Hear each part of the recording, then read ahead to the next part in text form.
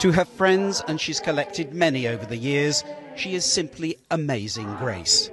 Full of fun and happy to answer a question that applies to no other person in the country. What does it feel like to be 112 years old? I don't feel any different. 65. You feel 65? Yeah.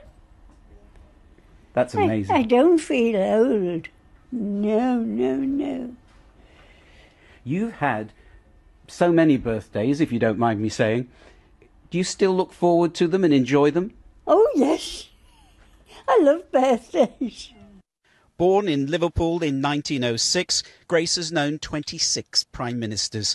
She puts her longevity down to the nightly tot of whisky she still enjoys. My little drop of whisky. I don't drink anything else. I don't drink in the day. And night, 10 little drop of water now.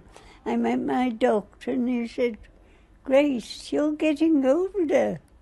Put a little drop of water with it. Marrying her late husband Leonard was the highlight of her life, but she says each decade has been special. I've loved them all. Everyone.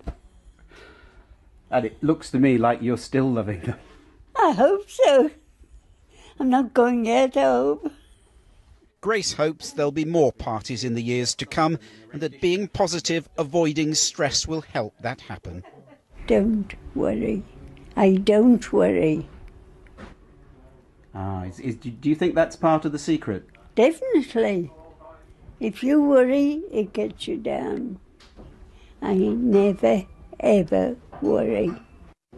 Whatever her secret, Grace's friends won't be at all surprised if they're all here again this time next year. Isn't that nice? Paul Davis, ITV News, Worcestershire.